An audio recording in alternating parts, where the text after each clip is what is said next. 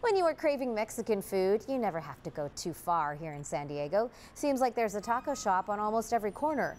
But a new study shows that San Diego County is actually in third place nationwide when it comes to the number of Mexican food restaurants per capita. CBS 8's Jenny Day has more from Barrio Logan.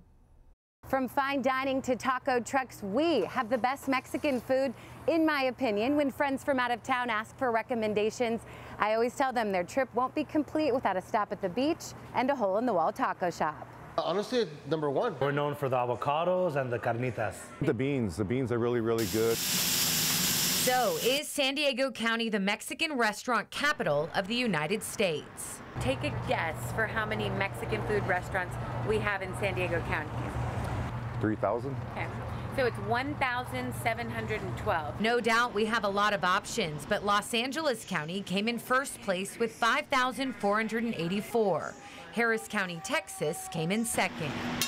The Pew Research Center is behind this study, showing California is home to 22% of the nation's Mexican restaurants. And get this, out of every single restaurant in California, 17% serve Mexican food.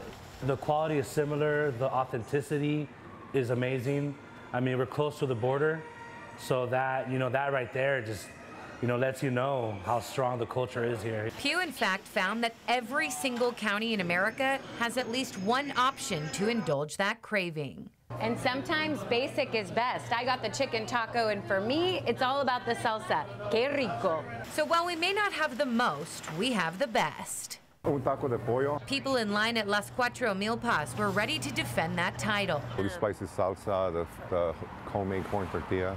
What they do is so good, that's what keeps us line here. For quesadillas, tacos, and burritos, everyone seems to have their favorite spot. I like a spot in Chula Vista too that's called Hermanos. Every taco shop in Pacific Beach where I live is excellent, yeah. No matter what, let's just beat LA.